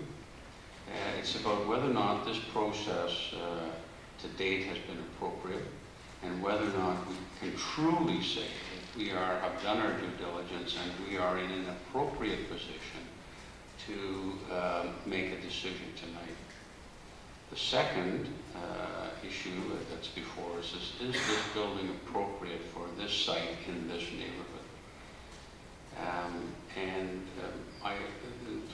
first question is, what about the process? I mean, we just went through an election where I think everybody who ran in the election had on their brochures or on their websites that they believed in open and transparent process. This has not been an open and transparent process. I heard Ms. Frenette suggested that VHA, by what they did early on, dropped the ball. And certainly they, to me, looked like the ones that should have come to us at some point and said, we are considering this amount of building on this lot. It wasn't, by the sounds of it, for Baptist Housing to do that because they were part of a kind of, I don't know what we'll call it, well, I suppose it's a secret process where the public is not involved. Well, surely we learned something, or we should have learned something for the HST fiasco, that the public will not put up with that kind of secrecy, that they want open and transparent government for real. Not at the last minute, not coming in September and saying, all right, we've designed the project, here it is, do you like it? That's way too late in the game. We didn't have any input. When I was going around talking to people, I came across a person at the doorstep who said, well, so what? What would have been different had they come to you early? And I think there could have been a lot of difference. I think we could have had a true discussions at the municipal level about what's contained in our official community plan, which you've already heard, but more importantly, there's another aspect of the official community plan that talks about senior facilities and says that we as a council, we as a community, when we're looking at senior facilities, ought to consider municipal property and offering it to the appropriate agencies in order to encourage senior facilities. We didn't even have a chance to do that. We weren't even asked about that. We do have the parking lot at, right across from B Street that could have been built on, either in part or in whole. We didn't have that chance, that interaction, because of the, if I call it the kind of the confidential or hidden nature of this process. The process has been neither open nor transparent, and certainly it has not been fair. There was a woman in the white talked about the information we're getting for the first time. We've got lots of information for the first time. There's another shading study we learned. It hasn't been disclosed to the community. We're told that there's not much difference, but that should have been out there. The model was given to us last week. Well, let's assume that you're a typical Oak Bay resident in North Oak Bay, and you have a family and you have a job. When are you going to see this? When are you going to have a chance to think about this model? You're just not in 7 days. Why wasn't it on a website? Why wasn't it in an information bulletin?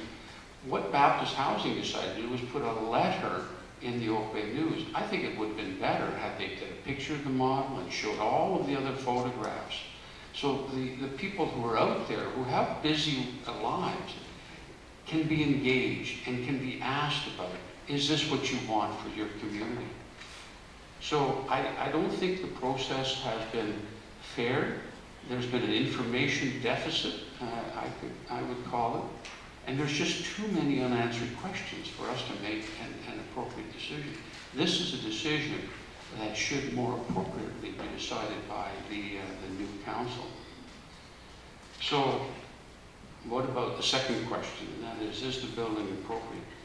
I've heard Councillor Herbert say, well, it's only 17.9 feet. That's not the variance. The variance is 43 feet. Now, my understanding has always been that 10 feet is about the equivalent of 1 story. That's the equivalent of 4-story variance that's being asked for here. I think it's, if I were to be asked, I think it's too, and I guess I am. This building is too big for that site. But primarily, I would say that we shouldn't be deciding this tonight. There's too much information that's come out at the last minute. When you look at this kind of process, all of this kind of information typically comes out at the committee of the whole. So when we come to a final decision, everybody has the information, everybody's on the same page. I mean, but that's not happening here tonight. A basic question, I was listening to an insightful question that the mayor asked at 11:15 tonight about what would happen if A, B, and C. That was at 11:15 that crucial information came out. It's just not been right. So I will not support this.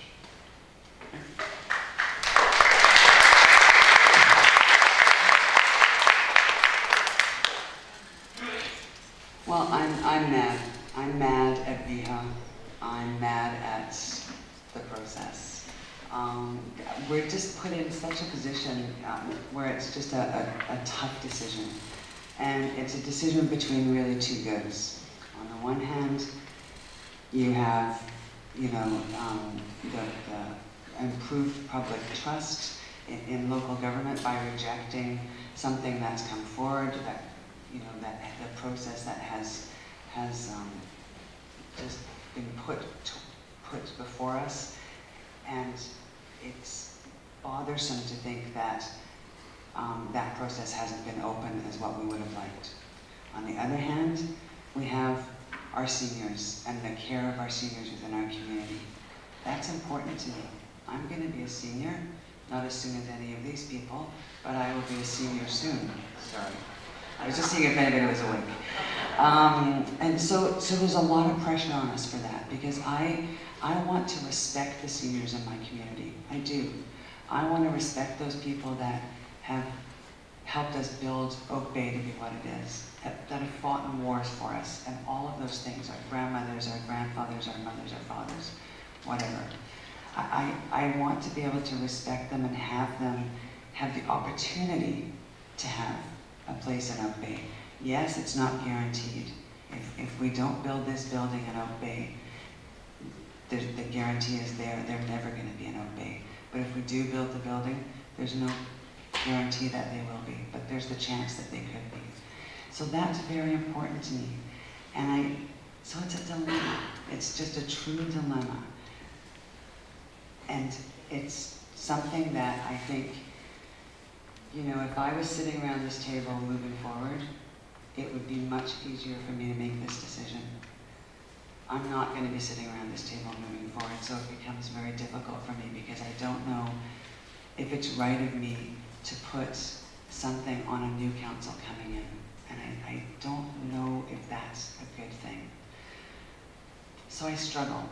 I struggle, I don't sleep, and I think about this. And I honestly wanted to come here tonight and hear everybody's opinion to see if I could, maybe in my heart, find something that I could go, yes, I could move ahead with this, or no, I definitely can't do this. But you know, I still struggle. I struggle because in the end, my decision will be placed on another council. And I think that what I need to do is I need to let that other council make the decision. I need to allow them to do the due diligence. However, what I will say is that I will say they need to keep these beds in Oak Bay. They need to make sure that Oak Bay does their part for the region. We are part of a greater region, and we need to pull our weight in this region. So they need to do that. And they need to make sure that consultation is there. Don't give up those 320 beds. That's what I will say to them, to the next council.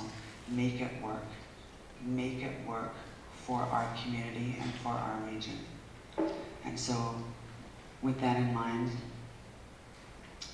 because I won't be sitting around the table going forward, it pains me to not be able to support this project. And I appreciate everything that you gentlemen have done. I truly, truly do. But I honestly can't in good conscience make the decision that is going to be put on another council. And I apologize for that. But I say it's the best thing for our community. So thank you.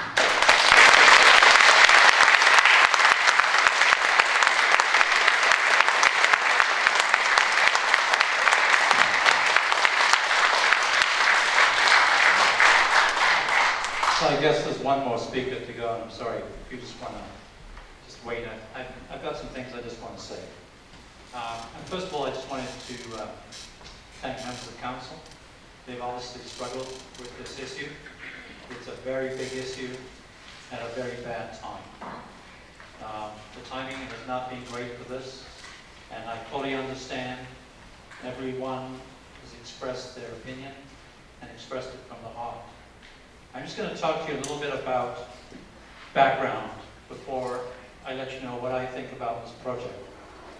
I was actually in this room 24 years ago when my first experience with dealing with a room, twice as many people as in this room, every single person who spoke against the project. And I decided that there was a community good. 24 years ago, I decided there was a community good, in spite of the fact that everyone who spoke was against the project. That project turned out to be the Curry Road pump station. And now it's looked at as an example of how to do a pump station in the middle of a residential community. And people come from all over North America to Oak Bay to look at that facility and how it's done.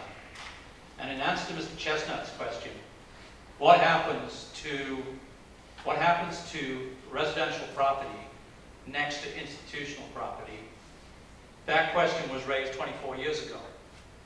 And the CRD, who was the applicant, unlike VHA tonight and the Baptist Housing, CRD said, we'll buy the next door house. So they bought the next door house. The pump station was built, and 2.5 years after that, price of the property had doubled. When people objected to Carlton House on Chaucer Street, we had exactly the same concerns, that the houses would go down in value. So I monitored them all. And many of you know I monitor stuff like that. I monitored them all, and all of them that sold in the next, I'd say 5 years after Carlton House went in, 4 years, all of them went up dramatically, quite dramatically. If you look at Shannon Oaks fronts on Goldsmith Street. We had a huge number of people who came forward against Shannon Oaks. And we redid the building. In fact, we put it 2 stories higher because there was a community benefit to it. The people opposite were furious. They sold their properties out front of Shannon Oaks. And again, their properties had gone up in value because of the fact that this building next door to them was an excellent building. That's public record that you can look at as to what happens. Because once it's done, actually, the building next to you causes values to go up. The other thing I wanted to just tell you about background. There hasn't been, in my 24 years, there hasn't been a single incident, there hasn't been a single improvement in this municipality that I haven't had to fight for. And you may smile and you may laugh that all the neighbors turned out and complained about Estevan fish and chips, that the neighbors complained about Crumspies, about Demi-Tass, about Delish, about Carlton House, about Shannon Oaks. They complained when we put the lights in up at Henderson so more kids could play soccer. And Councillor Jensen, you remember that. When we changed from the indoor curling rink to an indoor sports field that has completely transformed the Oak Bay Rec Center. Everyone fought against it. I had one of the most brutal meetings trying to convince people we needed to go from curling to indoor sports. Every single thing in this community has met resistance. And the only way, the pub, classic example, okay? And now I can't find anyone who objects to it. But 52% of the people in a poll said we didn't need a pub, okay? So every time an incident comes up, we as a community try to knock it down. And there's always good reasons. Because the argument that you're making, those of you who are against it, You're arguing from your own perspective right next to it. And I totally understand that. But my job as mayor, and Niels' job as the future mayor, is always to look at the big picture. You've got to look at the big picture. You've got to look and see whether something is in the best interest of your community. That means you've got to make tough decisions. That means you're not going to be always popular. But as long as you do what is right and what you believe is correct for your community, you can sleep at night and you can exist with, you know, the kind of heart that I think all of us want to have. This is a difficult decision, and an extremely difficult decision for a new council. There is no way that I could possibly put off this decision to a new council. That would be totally unfair. You've got 5 people sitting at this table right now. The minimum experience they have on council is 6 years. You have 6, 10, 15, 6, 24. To ask another council, 3, sorry, Jack. You will have 6, right? It's almost impossible to ask another council to do the work that we have done. And the question was asked, do I have enough info? Have I done my due diligence? Absolutely. Absolutely I have. I dealt with a variance some years ago on the university property in the computer science building and the medical building up there. The variance wasn't a foot. The variance wasn't even 10 feet. The variance was 100 feet. Okay? And those buildings, you drive past them today, and the landscaping around it fits in. Look at Shannon Oaks. Look at the variance we gave on Shannon Oaks so that there would be a greater good for people living in this community who had some subsidized living. Those were things that are worth doing. And you do them, and it's not always easy to do them. So, can I support putting this off to a new council? Absolutely. Because my record is that I always look at a problem, and if there's a problem that needs more consultation, then I generally put it off and get some more input. But in this situation, you've got 2 things going against that. One, you've got a new council who, with due respect, will take at least 6 months to get up to speed on even how a meeting works. That happens. But the other thing is, I don't want to take the risk for this community. I can't take the risk for this community that this facility is going to go somewhere else. And to someone who says, this is not Bay, this is a regional issue, we have so few things that we get involved in as a region. Bay Rec Center, taxpayers 18,000. Do you know what our client base is? Our client base for the Bay Rec Center is 100,000 people. If we didn't have 100,000 people as our client base in the Bay Rec Center, and I see there's a commissioner for the Bay Rec Commission sitting at the back, so that's why I picked on him, you would actually have such a massive fall-off in revenue that all your taxes would have to go up dramatically because Bay Rec is 1/3 of the budget. There's a lot of things going into this decision, but the biggest thing, and I'm going to wrap on this, the biggest thing is the fact that you've got a new council, based on what I'm hearing tonight, who are going to have to make that decision. But there may not be a decision to be made. And if a decision is made, and I can't influence that, I haven't got time to influence it, but if the decision is made to take this out of Bay and put it somewhere else, I think we've lost big time in this community. So I am going to support the application for a variance. Thanks very much.